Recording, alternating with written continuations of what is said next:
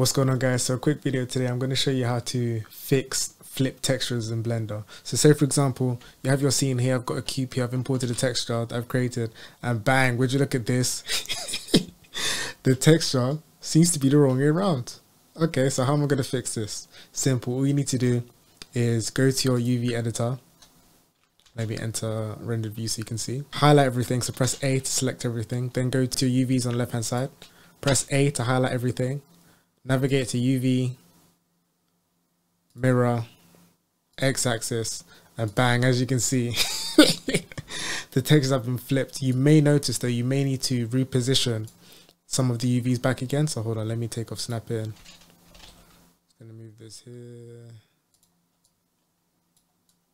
And I'll do the same to this one. Now if I go to the scene,